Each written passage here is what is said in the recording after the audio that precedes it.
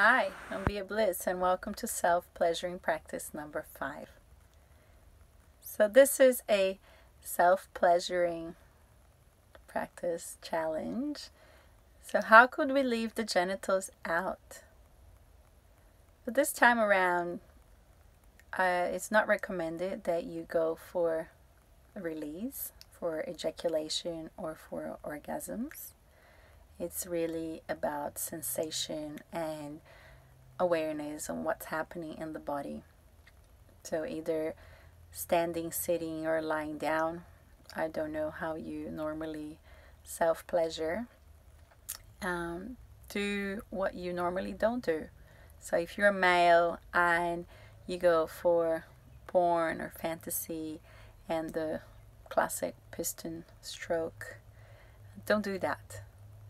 Do something else. Connect with your breath. Inhale and exhale and touch your body and touch your genitals in a way that you haven't before. So like you have never seen a penis before, and explore it and stretch the skin and touch the head. Use your whole hand, not just that.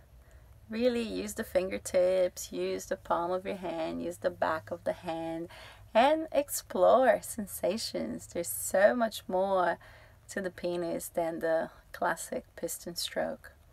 And if you're a female, don't go straight to the clit and don't go straight to the vibrator. Explore your beautiful yoni. Explore the outer labia, inner labia, breathing into it and noticing what does it feel like when you're touched, with more pressure, less pressure, when you're pulling and pushing the skin. What does it feel like?